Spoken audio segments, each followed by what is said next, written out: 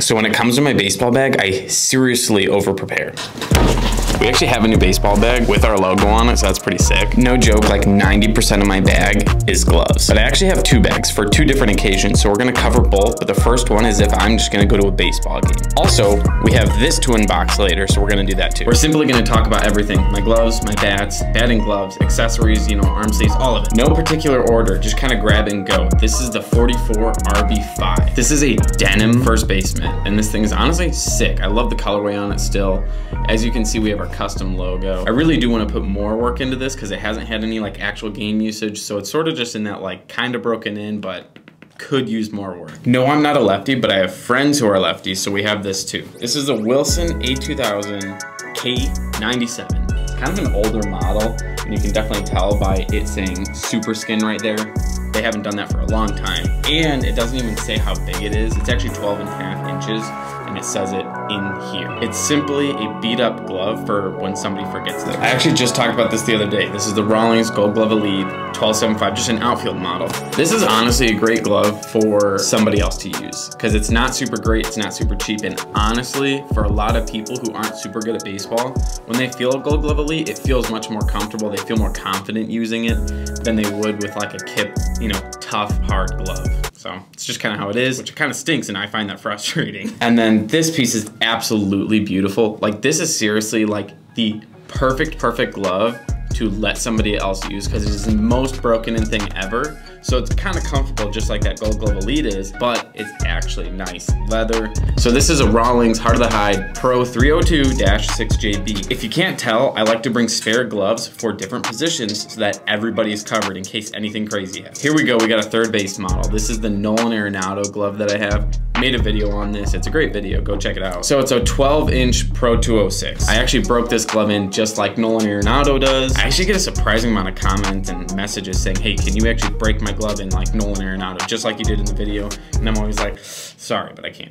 Don't have the time. Now this is a beauty. 1175 Matt Chapman. The in-depth dive into Matt Chapman and his glove is actually coming soon, so stay tuned for that. I really am a big fan of A2Ks. They're just like a little softer than I would want, but when you pick one up and feel it, they are super nice. But yes, 1175, so shortstop, second base, third base, it really doesn't matter. If you like a bigger glove, you can do what you want. At third, I would consider that kind of small. You guys know this already. I'll shut up. Okay, so this one here is a Pro 200-4GT. This is a JJ Hardy model, and this is what I call a tank of a glove. You can just tell when you feel it that this is one of those Heart of the Hides that is going to last forever. I'm a big fan, and I've tried going with the modified trapeze on other gloves as well. For whatever reason, none of them broke in the way this one did. All right, you've heard me say this about a lot of the gloves, but this glove is so nice. This is my Buckler Phalanx. I don't remember how to say it. I truly love this glove. It is so nice. I actually just recommended it to somebody who was saying, hey, I got 200 bucks and I need a glove. Honestly, just so you guys know, my answer to that question, if you like a stiffer, harder glove,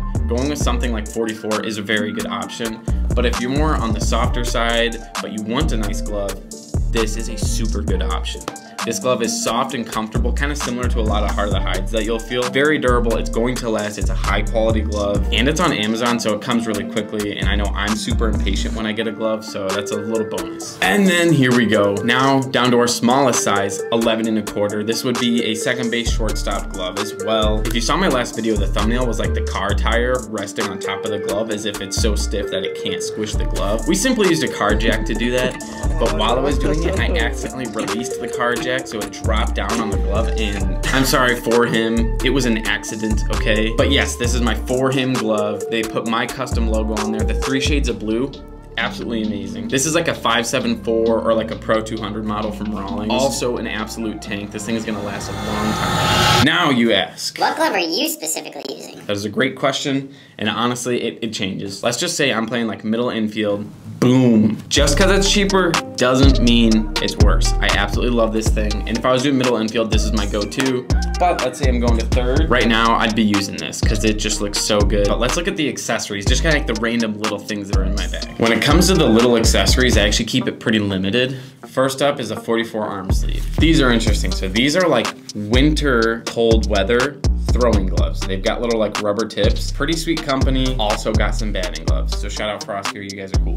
Then sometimes I actually like to bring a trainer. So this also, it's a glove, but it's a very small glove. World Pegasus 9.5-inch trainer. I actually made a video on this, so you should go watch it. Now, honestly, this is probably like the most important thing that I have in my bag besides my gloves. This is now my go-to for glove conditioning. I won't go super in depth, but I like this stuff a ton because no matter how much you use it, it's not gonna make your glove any worse. Whereas with other glove conditioners, that's not the case. It bothers me so much that nothing is like on the walls right now. Like I hate that there's so many missing spots, so I'm actually gonna take everything and put it back up.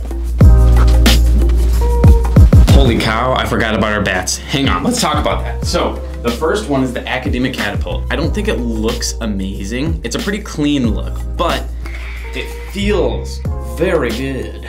This bat is also only in my hands because of Will from the Baseball Bat Bros. So, this is the String King Metal 2. The biggest problem that I have is that I don't have like a good way of carrying my bats. I just sort of have to like let them hang out of the bag. I don't want to get like a full-size bag because that kind of sucks. It's just annoying to carry around. And then as you can see, I have a couple of wood pieces down here, but I only take one of them with me because this is the one that I like more. So it's an old hickory and it's birch. So because of this bat, I am now a big fan of birch. I like the way it feels. That's why I swing it. Now it's time with the box. So what I did was I actually ordered batting gloves from JL Glove Co. because they have stunning batting gloves. I think they're so cool. I can't wait to show you guys. This is so cool, you guys. It says, Chris, we were stoked to see the King pop up in our orders. We're big fans. You guys rock. They said they gave me a hat. Great service. I mean, JL, you guys rock. And seriously, we need to get one of your gloves on the channel. I don't know how it hasn't happened yet, but let's make it happen. Let's go. Boom. That's awesome. They call them the working class batting gloves, and let me show you why. As you can see, there's like no wrist strap, like no Velcro, just boom, boom, get to work. Whether you're working on your car, I don't care what it is. I'm getting to work grinding on those swings because I suck at hitting right now because it's been a long time. So these are important for me. So as I said, I'm actually gonna show you guys what I bring for slow pitch softball. I'm just gonna show you the gloves because that's where all that matters. What's your slow pitch gamer, you ask?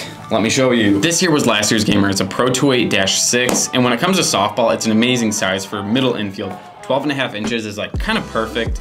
I would even possibly go down to 12.25 because it just feels quicker and smoother. This glove has been phenomenal. My only issue is that it's a little bit softer than I prefer, so I might actually switch and go back to a 44 this next year. 2 years ago, this is what I was using. This is one of my favorite looking gloves that I own. Kind of like a sucker for anything USA. This one actually is kind of unique. So this is a Kelly, I'm so sorry, the chair is so annoying. Listen. This is the Kelly First Baseman. It's just sort of like a fat, kind of not amazing glove, but it works great for slow pitch softball. And so my buddy uses this at first. Wilson A2K 17.99. This one's super skin. Honestly, you cannot go wrong. If you want 12.75 for slow pitch, a 17.99 is like a perfect slow pitch model. When you go 2 in the pinky, it just fits a softball so well. My brother actually uses this buckler. This buckler is quite a bit different than the whatever it was called. This is like super hard, stiff, sturdy leather. I'm actually gonna be gaming this a little bit, but this is the Rawlings Rev 1X. If you haven't seen that video, it's actually a great video. 400 bucks for this. Let me know what you think about that in the comments. And I've actually got one more slow pitch glove coming in the mail. My wife actually bought and designed it for me, so I'm super pumped to get that. What we're actually gonna go do now is find some strangers and talk to them about what's in their baseball bag. What is the weirdest thing that you would say you have in your baseball bag? 61. What is it? It's a heavy ball. It gets my arm loose, helps me throw the baseball faster. All right, so this is the weirdest thing in there. Probably. All right, that's a pretty clean bag, honestly. That's good. Now I want you to simply pull out the most important thing to you. Can't live without it. I have like a few gloves, but I use this glove and I like repaired it and everything. No way, you repaired this? Year after T-ball to Yeah. like 5th grade, 6th grade. Okay, that's So- sick. That's awesome, bro. Hey, thank you. We'll start with most important. What's just the most important thing in your bag? Probably my first ball that I hit. It was That's for the first ball you hit. Not the first ball for the season. Do you remember, like, was it just a single, double? Hold on. It was a dinger? Let's go. What's the weirdest thing you have I in your really bag? don't have anything weird. That's the cleanest bag I've ever seen. He's showing me, he's like, I got garbage in my bag. How do you have 6 bottles of sunscreen? Does your mom sneak those in there for you? Okay, you guys, thank you for watching. As always, go check out ballgloveking.com to get yourself some stuff. These hats have been super popular and I love them. So if you guys enjoyed this What's in My Bag video, you should actually go check out last year's What's in My Bag video. You can comment and make fun of me if the quality's really bad. I honestly don't really know. If you guys aren't subscribed already, you should do so. But that's it. So I will see you guys next week.